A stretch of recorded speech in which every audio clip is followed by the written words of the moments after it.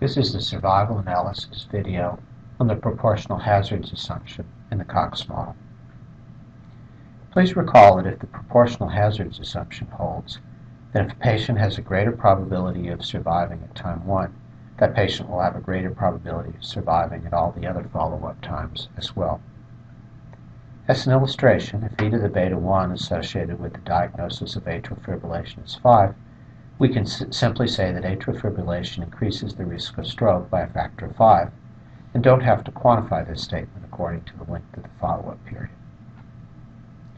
Non-proportional hazards is a form of interaction, which can be illustrated by putting into our standard form for an interaction.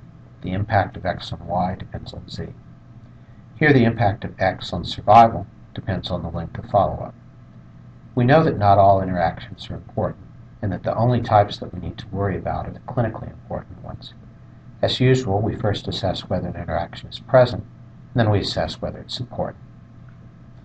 A good place to start is with mechanism of action, in other words, using your knowledge of the underlying medical science.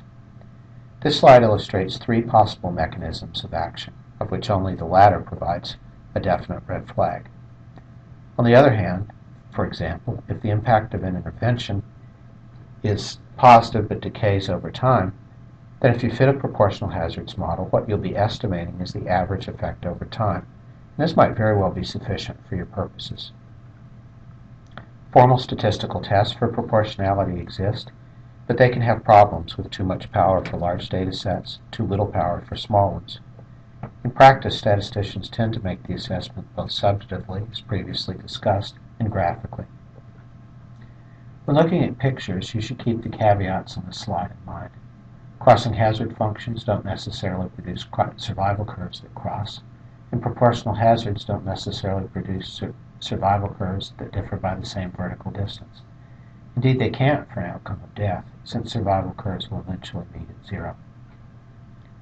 Based on the previous illustrations, your first thought for a picture that could be used to assess proportionality would probably be a plot of the log hazard over time. For example, in a randomized trial, you'd produce these plots separately for each intervention, and then check to see whether the same vertical distance is maintained over time.